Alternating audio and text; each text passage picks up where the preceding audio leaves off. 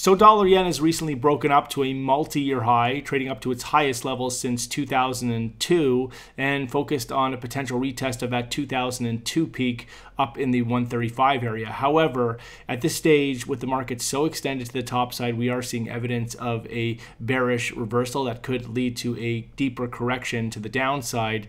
On the weekly chart, we're seeing this manifest, and we do believe that there is risk for this to set the stage for a deeper pullback in the sessions ahead, potentially all the way back down towards the 120 area before the market looks to be heading higher again. So overall, yes, the market has been trading to the top side. Yes, there is risk for a additional upside extension to retest and break that 2002 high in the 135 area. But for now, with those weekly studies looking quite extended, monthly studies looking extended, we do see possibility for a short-term pullback, which takes us back down towards the 120 area.